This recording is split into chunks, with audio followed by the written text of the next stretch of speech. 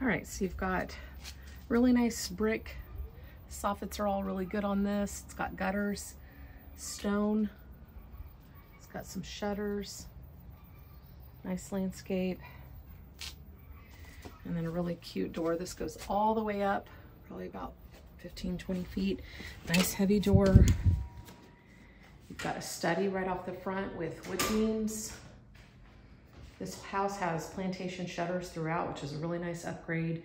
Peekaboo windows built in. This comes through French doors. Hardwood flooring. Nice open concept living room. You can tell this house was upgraded when it was built. It's got a lot of floor molding, crown molding, can lights. It's got built-in.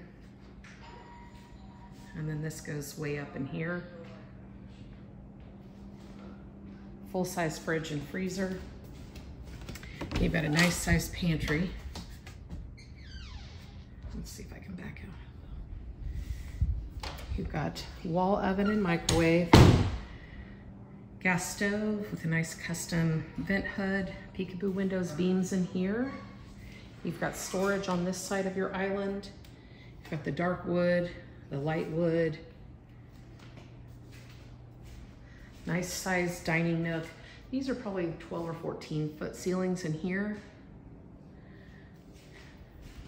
You've got a door to your backyard. These are all plantation shutters, the wood shutters as well. And these all open and close if you wanted them to. Does look out over the pool, which we'll go see in a minute. Primary suite, king furniture. It's got a door to the outside. Crown molding continues around windows, floors, ceilings. It's very spacious.